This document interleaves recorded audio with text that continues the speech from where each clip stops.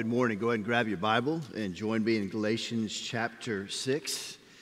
And if you need a Bible, there's one there in the pew in front of you, and that's there for you to use. And if you don't have a Bible, you can take that home with you, just as a gift from us to you. And we'd love for you to have a copy of Scriptures in your hand at home. And also, we're going to have the Lord's Supper at the end of our time together this morning. And so if you are a believer, if you've trusted in Jesus Christ as your Lord and Savior, and you're in good standing, if you're a member of this church or good standing with a member of a church, and you're maybe just a guest with us today, we want you to participate with us. And so if you did not get one of these when you came in this morning, if you would just lift your hand. I see John over here. We'd love to get one to you. We have somebody up in the balcony as well, so don't be shy. Just raise your hand, and I see some there in the back. But just keep that hand up, and they'll eventually find you, and that way you can participate with us toward the end of the service, right down here. Well, this morning, as we think about the text, I want us to consider what we do when we gather here. And there are a lot of reasons people attend a particular church. Sometimes it's the building or the location of the building. Sometimes it's the people within the church. Maybe there's a certain program that you appreciate within the church. But for us, our goal for you is we want to be up front. We want to put you on a road to discipleship. And on that road, there are 3 stops for us that we want you to make and continue to travel. And the first one is to believe. We want you to believe the gospel. We also want you to continue to deepen in your understanding of who God is and what He's done. And we want you to continue to grow deeper in what you believe. Another aspect of what we want to accomplish here as we gather in this place and scatter across our community is we want you to engage in community. We believe that the gospel not only changes our relationship with God, but it also changes our relationship with one another.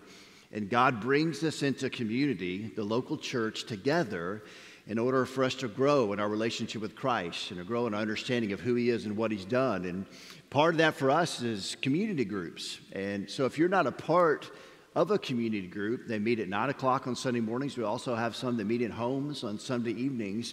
One of our goals for you as a believer and a member of this church would be to connect with a community group, to engage in a community group, and then ultimately our hope is that you will live on mission, that your faith will go beyond just the walls of this building, but will be lived out in your home and in your neighborhood, and that as you live out your faith, you will impact the world, you will impact the nations. And so that is the road we want to put you on, every one of us. That's the road I want to be on as I think about my relationship with God. And this morning we're going to focus in on what it looks like to engage in community. What does it look like to do life with other believers? How do we do this? And what does it look like to fulfill the Great Commission, to be disciples and to make disciples? We've been talking about this last week. As we began talking about what it means to walk by the Spirit in the process called sanctification. And sanctification is a word we've been looking at, once again, for the past couple of weeks, but it's a big theological word, but it simply means this, is the ongoing work of God in your life in a relationship with you to make you look more like Jesus. And if you've ever become a Christian, if you've trusted in Christ as your Lord and Savior, that's a decision that happens in a moment, right? You're made a new creation, but that has worked out over the course of your life. And so last week we talked about what it looks like for you as an individual to become more like Christ as you walk by the Spirit. Well, sanctification is not just something you do, it's something that we do together. Sanctification is a group project. Many of you probably had group projects in high school, or maybe you've had one in college. And whenever you get put into a group project, you hope you get to choose your partners, right? You hope the teacher is not assigning you the group, because you know there are certain people that if they get in your group, they will do absolutely nothing. They'll just ride the coattails of the worker bees within the group. My friends, if that's you, shame on you, okay? Shame on you. Pull your weight in the group project. And in the same way, when it comes to sanctification, being a group project, being something that we all participate in, Last week we talked about the dependent responsibility we have on the Holy Spirit in us to grow in Christ likeness. But there's also an interdependent responsibility that we have with one another. We're interdependent upon one another, and so each one of us has a responsibility to the other in this group project of sanctification. And as God works in my life to deal with my sin, to make me look more like Christ, to free me, right? We talked about a couple of weeks ago that we are free from sin, not to sin. And so God is with you in this project, and His desire is to continually free you from sin. I like how Dane Ortland puts it in Gentle and Lowly. He says this: God sides with you against your sin, not against you because of your sin. And that is a huge difference. And maybe you just need to hear that this morning. That God is not against you because of your sin. He sides with you against your sin. And one of the ways He does this is through other believers. And we have a hard time believing that.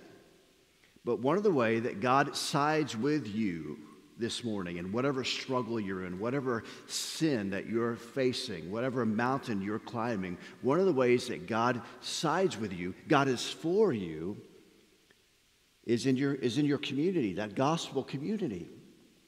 Those people, other believers that He's put in your life. And so we'll see that this morning here in Galatians chapter 6. And so if you pull the Pew Bible, it's on page 1034, and I'm going to confess something to you this morning. I didn't talk to Ellen about this, but I've been here almost 10 years, so it's time you probably know this. I've been hiding something from you over the past few years. I cannot read the Bible without my glasses. I've been struggling up here. I can change the font of my manuscript, but I cannot change the font of my Bible. And I've been missaying words for years now. I mean, some of you have known this, but it's because I need these, and I've been too prideful to wear them. So here we go, all right? Verse 1. Thank you. I'm going to take them off as soon as I'm done. But we're going to talk about some transparency this morning, so there you go. Verse 1, as Paul writes these words: Brothers and sisters, if someone is overtaken in any wrongdoing, you who are spiritual, restore such a person with a gentle spirit, watching out for yourselves so that you also won't be tempted. Carry one another's burdens, in this way you will fulfill the law of Christ. For if anyone considers himself to be something when he is nothing, he deceives himself. Let each person examine his own work, and then he can take pride in himself alone and not compare himself with someone else. For each person will have to carry his own load. Let the one who is taught the word share all good things with the teacher. Don't be deceived, God is not mocked. For whatever a person sows, he will also reap. Because the one who sows to his flesh will reap destruction from the flesh. But the one who sows to the Spirit will reap eternal life from the Spirit. Let us not get tired of doing good, for we will reap at the proper time if we don't give up. Therefore, as we have opportunity, let us work for the good of all, especially for those who belong to the household of faith. So this morning, as we think about this passage, I'd like for us to divide it up into three sections, okay? And in the first section, we're just going to call the situation. What is the situation that Paul is dealing with here in Galatians chapter 6? And the situation is this: is there's a member within the community, perhaps members in the community. This is an ongoing thing, right? None of us, all of us at some point or another are going to struggle with sin in some way. There's a member of the gospel community here that's caught in sin. And this is within the church. Last week we talked about how if you are a Christian, there's going to be an ongoing struggle, intense struggle that you have with sin, right? When you become a Christian, you become a new creation, but there's also the sinful nature that still lingers inside of you. And so there's going to be a struggle. And apparently here within the community, there is a brother or sister that's really struggling with sin. Someone is walking in disobedience and who claims to be a Christian. And as you read through the New Testament, you'll discover this. As believers, there's ways we're to interact with others within the church, with those who say, yes, I'm a Christian. There's also other ways we're to act around those who are not Christians outside the church. And we need to be careful that we distinguish between the two when we read through the New Testament. Okay? We can't expect those outside the church to act like Christians. But there is an expectation for those of us who say we are Christians to act like Christians, to look more like Jesus. And that's who Paul is addressing here. He's saying those within the gospel community, when you see someone who's engaging in ongoing sin, then this is an issue. Something needs to be done. And once again, this doesn't mean that we confront every sin. Okay, 1 Peter chapter 4, verse 8 says this, Peter writes, above all, maintain constant love for one another, since love covers over a multitude of sins. So this doesn't mean that we're to nitpick, okay, and be critical anytime someone ever missteps. That's not the point here that Paul is making. Notice he uses the word overtaken. If someone is overtaken in wrongdoing, your translation may say caught in wrongdoing or caught in sin. This is a person who has stepped falsely and is trapped.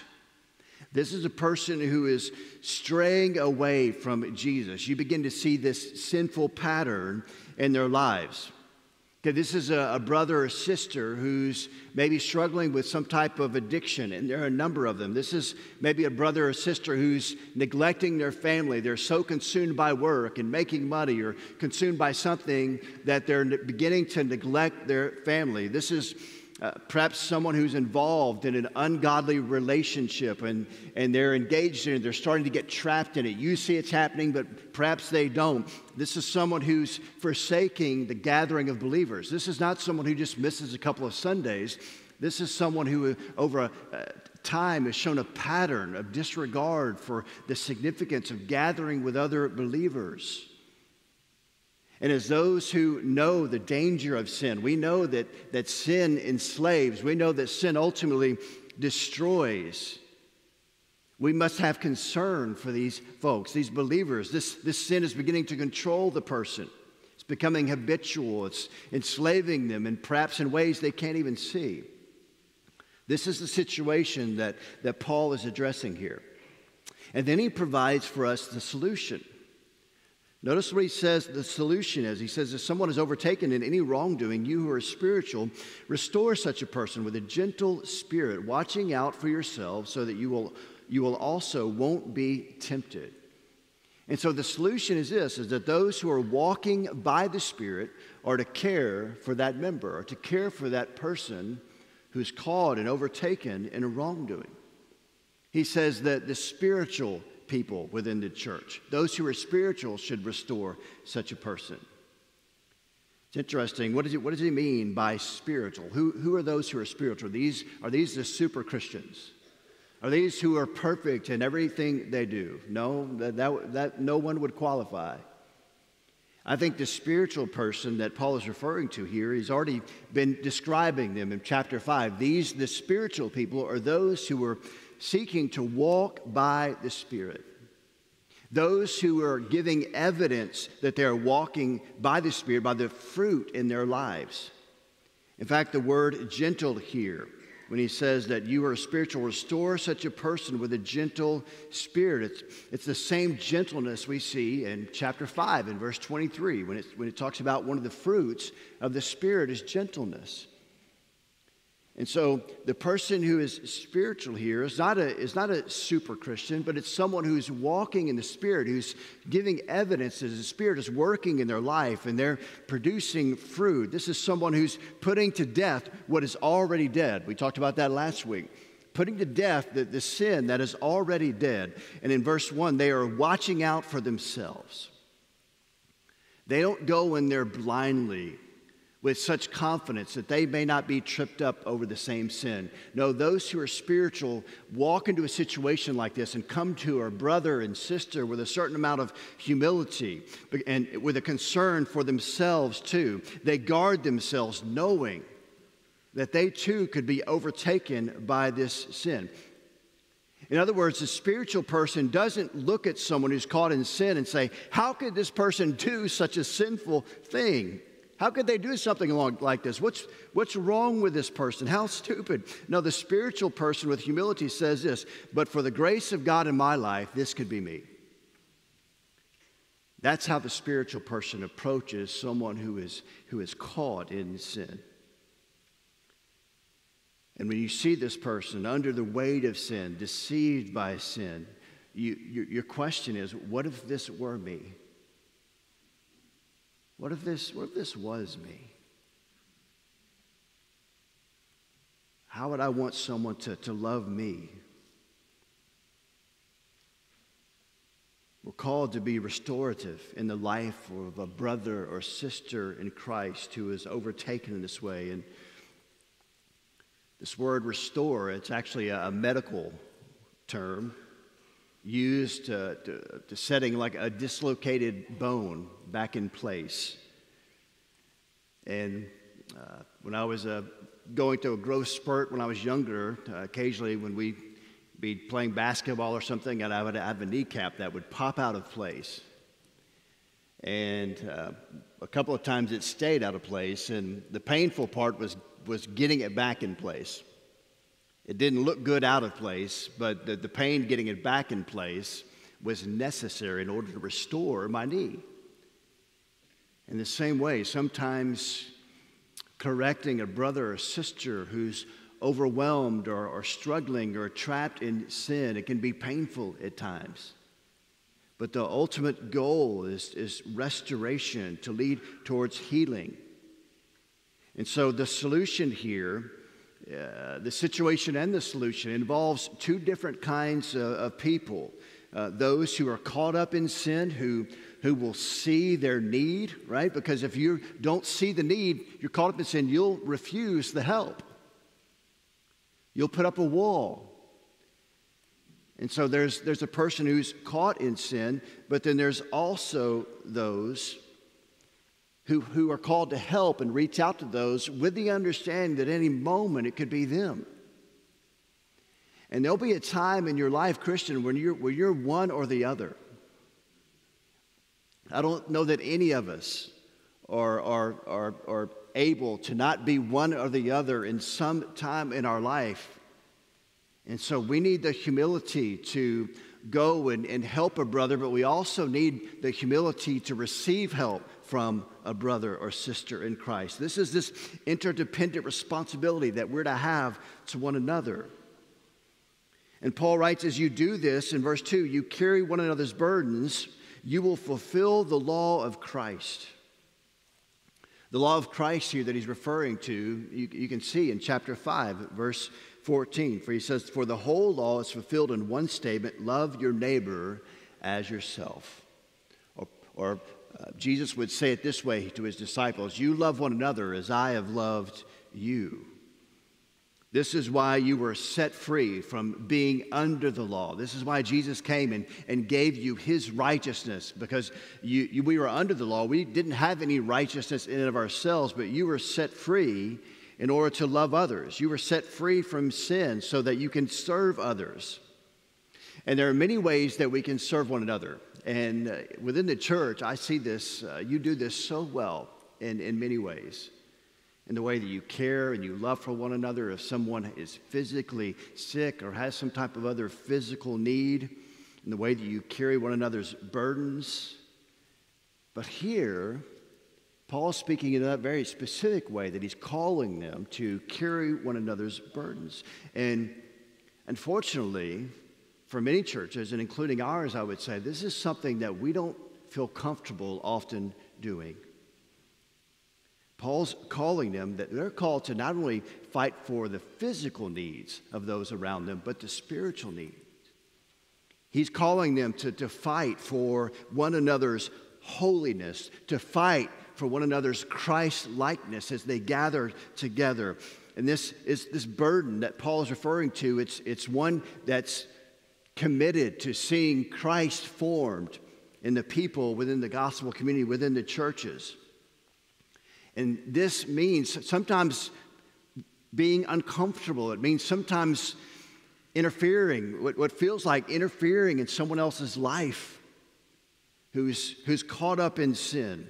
And once again, most of us don't feel qualified to do this. And I think there are many reasons for that. You know, all of us have our own issues. Nobody's perfect. Sometimes it just feels like it's too much. How can I help this person? I don't know what to say. I don't know what to do.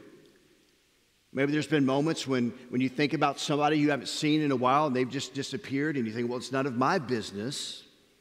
Or maybe you're fearful that it will come across as if you're judging that person. In all these ways, we just don't often feel qualified to step into somebody's life and either hold them accountable or to challenge them maybe in some type of action or lifestyle they're living. And I'm going to tell you something this morning that may shock you. Listen, I don't feel qualified either to do that. You know, often what happens within the church is you'll speak to someone else about the person who's overtaken with sin, but you won't speak to them. Or you'll go and you'll call one of the pastors or call the pastor and say, hey, you need to step in here. My friends, I would say this, listen, it's not about qualifications, it's about love. Paul doesn't make this about being qualified, he makes this about love. And so whether you feel qualified or not, the question is, do you love that person? And if you love that person, then you will step in and you will seek to restore that person, gently restore that person in humility, carefully, knowing that you yourself could be in this person's situation. This past week, I was up at the gym playing basketball. There were my 10-year-old daughter and one of her friends.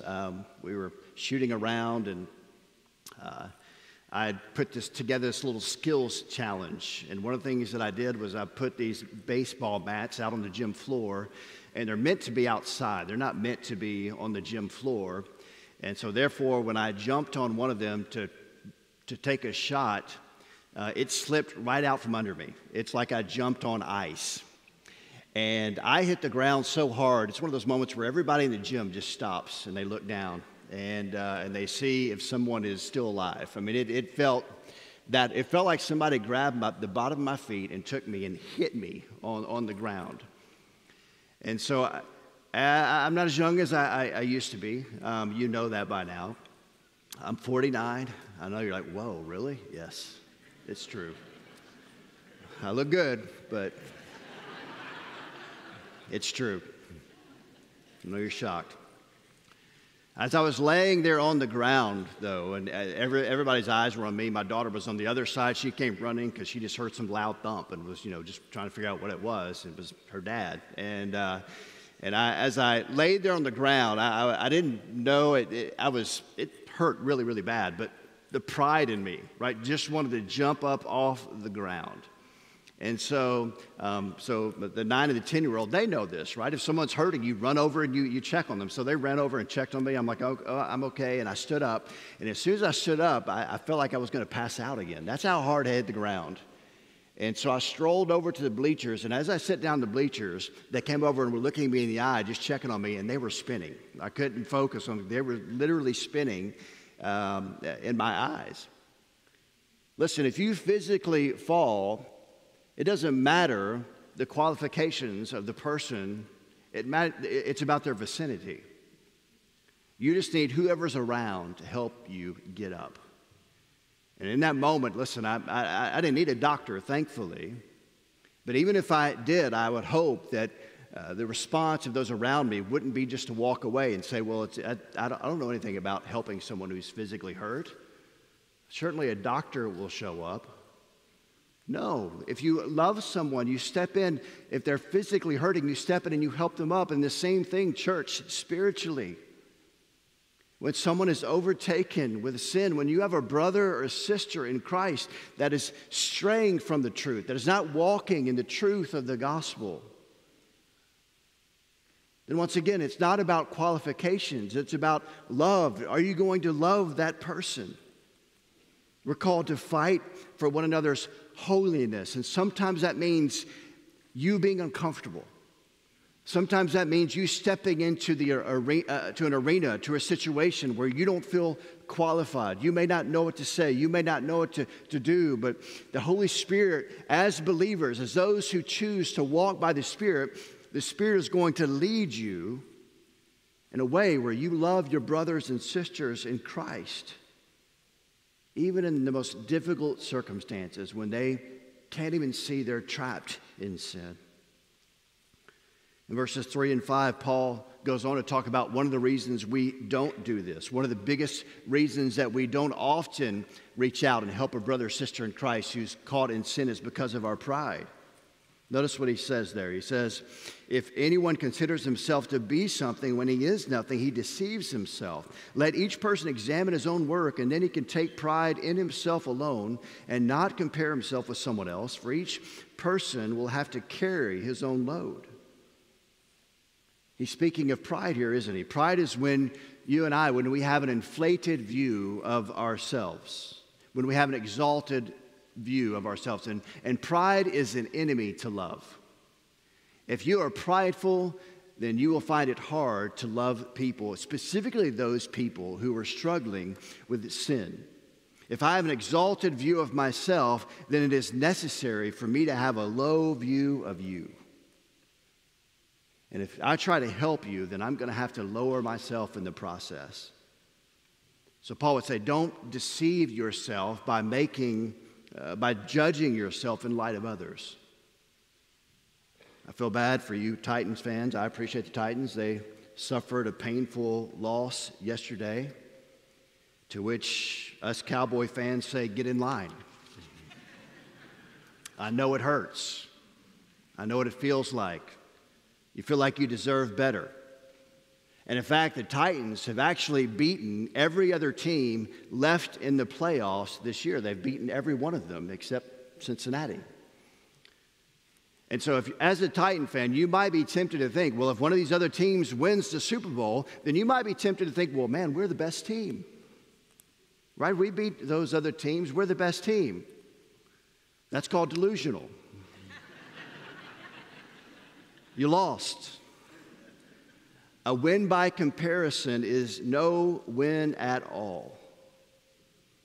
Not on the football field, and that's Paul saying, not even in your relationship with God or your relationship with others. The person who thinks he is something by comparison deceives himself. It is not comparison with another person that provides a true assessment of who you are and where you are in life. No, this is faulty thinking. This is the thinking of the Pharisee. Remember, Jesus tells the story of the Pharisee and the tax collector, and they're going into the temple and to pray, and the Pharisee's standing before God, and he's saying, I'm so thankful I'm not like that tax collector.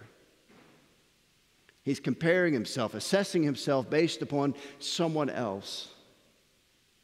And ultimately, the tax collector says, God, have mercy on me, for I am a sinful man. And who goes home justified? What's the point of the story? Who goes home justified? It's not the person, it's not the Pharisee who compares himself, who judges himself in light of others. It's the tax collector who understands his sin and his guilt before God. He's the one who goes home justified. In the same way, Paul would say, listen, you need to examine your life before you go and start to take pride in yourself and comparing yourself to this other brother or sister who's struggling. And you're thinking, well, I'm too busy to help this person. That's pride. Before you go down that road, you need to examine your own life, not in light of who they are, but before a holy God. You are accountable to God, a holy God, for your life, for your load. And it may seem like Paul is contradicting himself, because in one moment he says, hey, carry one another's burdens, but then he's also saying for each person will have to carry his own load. Well, he's specifically using two different words there. That's not the same word.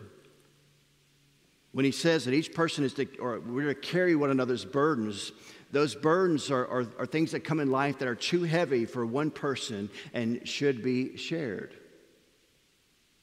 The load here he's speaking of often refers to a backpack. If you were in the military, a pack that you would wear on your back. It's something that you have to carry. It's not too heavy for one person, No, it's designed for one person. And so what Paul's saying here is there's a mutual responsibility that we have to one another within the gospel community.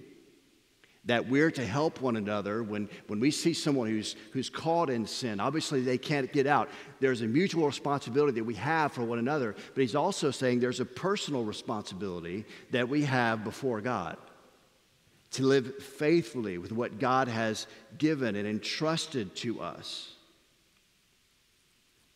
That we're to help one another and help carry other people's burdens. But at the same time, we're going to stand before God one day. And he's not going to judge us in comparison to anyone else. He's going to judge us based upon the load. We're going to have to give an account for the life we've been given. For that load. And then in verse 6 he goes on, and it seems a little out of place, but I think what he's doing here is he's giving them another example of how to carry one another's burdens. In verse 6 he says, "Let the one who has taught the word share all his good things with the teacher." This verse speaks of supporting the teachers within the churches. The teachers would have given themselves to the word, to the ministry of the word. They would have been able to be out and making necessarily a living for themselves. This would have been difficult to do and still minister to the body, to the church. And so he's saying, listen, let those who receive the teaching, let this be a mutual thing where they're caring for one another. Those who are teaching the word, you give yourselves to love the people through teaching the word. And then in return, let those who receive the word share all good things with the teachers. And then in verses 7 through 10, Paul goes back to what he's speaking of, I think, earlier, and kind of sums it all up. And let's read these words again, starting at verse 7. He says, "Don't be deceived. God is not mocked. For whatever a person sows, he will reap. Because the one who sows to his flesh will reap destruction from the flesh, but the one who sows in the Spirit will reap eternal life from the Spirit." So what is Paul doing here? He's giving them a divine principle here to emphasize the eternal importance of walking in the Spirit. Not only of personally walking with the Spirit, but also looking out for your brothers and sisters, encouraging them to be obedient to God, to walk in the Spirit. And notice the significance here, right? We've had the problem. We've had the solution to the problem, and then now we have the significance of this whole thing. And he says, and he's basically, I'll summarize it in this way: the way that we live before God and love one another has eternal consequences. That what he's saying right now, it shouldn't be taken lightly.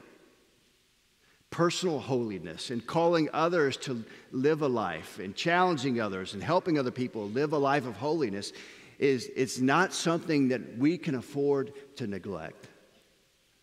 The stakes are too high. Earlier, Paul had warned them not to be deceived into thinking there was something when they're nothing. And here, he warns them to not be deceived into thinking that God can be treated as if he is nothing. They shouldn't treat themselves as if they're something when they're really nothing. And they dare not look at God and treat him as if he is nothing, because God will not be mocked. God will not be mocked. And he uses the illustration of sowing and reaping. There's a plant called I'm not a botanist, but I'm familiar with the Chinese bamboo. And basically the Chinese bamboo, if you plant some in the ground and you water it and feed it and put it in sunlight, after a year, you will see absolutely nothing. If for 2 years you water it and feed it and give it the nutrients it needs, after 2 years, you will see absolutely nothing. After 3 years, you will not see anything. After 4 years, you probably still won't see anything. But after 5 years, you'll see that plant, 5 years of watering and giving it what it needs, you'll see it begin to surface from the ground.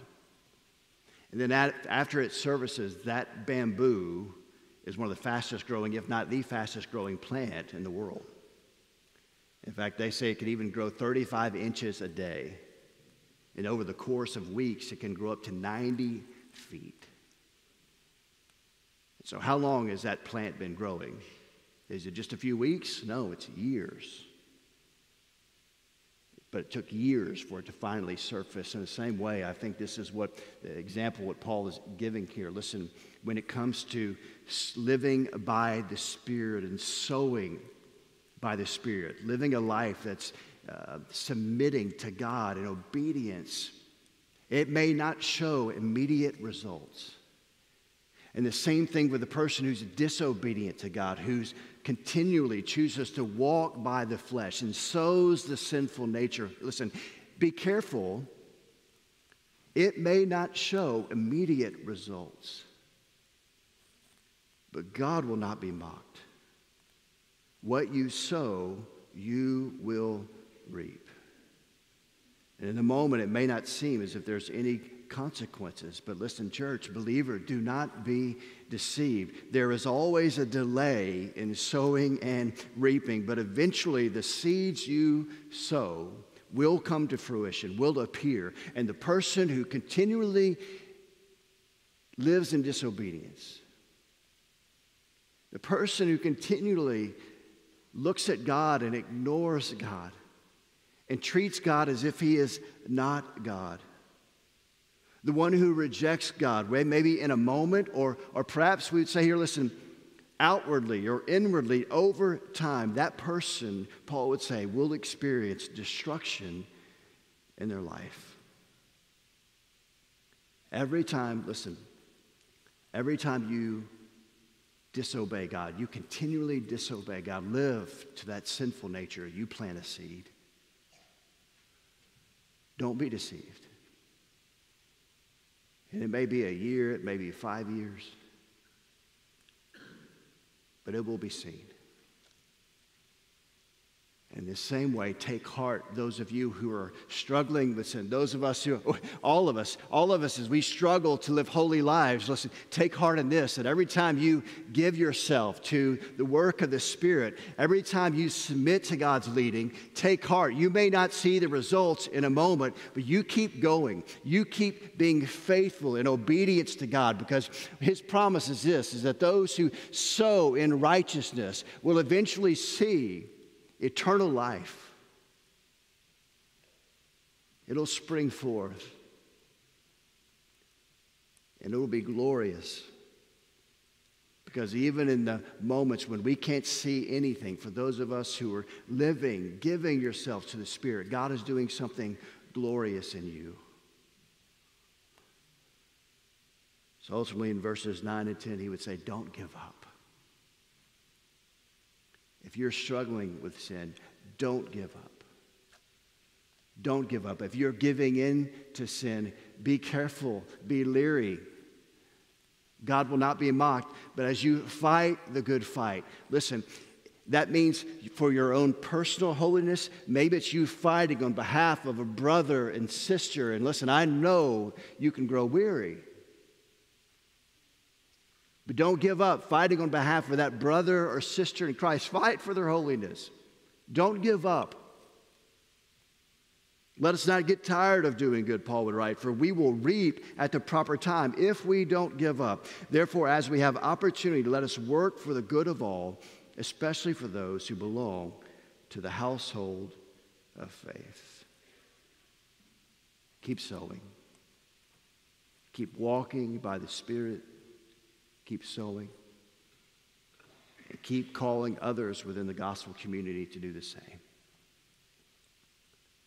And for you this week, that may mean making a phone call.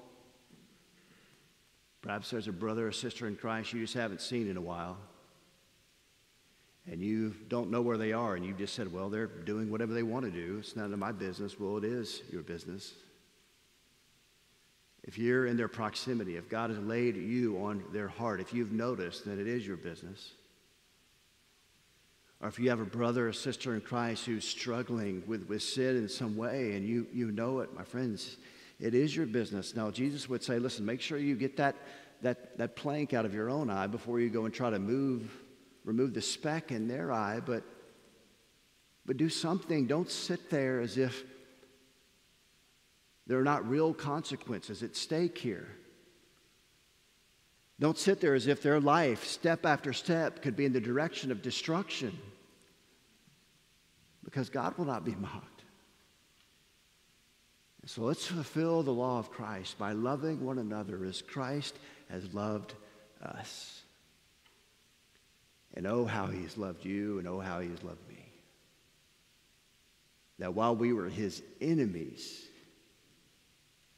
while we were running from him, while we were shaking our fist at him, oh, how Christ loved us. As he didn't keep us from arm's distance, but he left heaven and ultimately was nailed to a cross so that we might be saved, so that we might know freedom from sin, so that we might love one another. He has carried your load. And now he asks you to carry the loads of one another. We want to continue thinking on that this morning as we take of the Lord's Supper together. And so I want to invite you to take the cup this morning.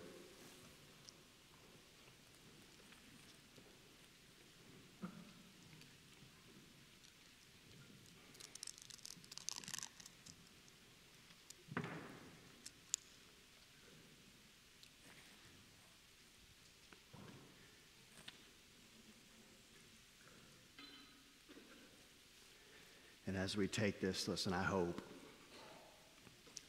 that you'll be reminded that you have a God who is for you against sin. If you ever doubt that God is for you against sin, then the cross is you need to ponder the cross. Because that's how much God is for you against sin. So as Jesus gathered with his disciples that night before he was arrested, or the night he was arrested, he took the bread and he gave thanks and he broke it and he gave it to his disciples. He said, "Do this in remembrance of me."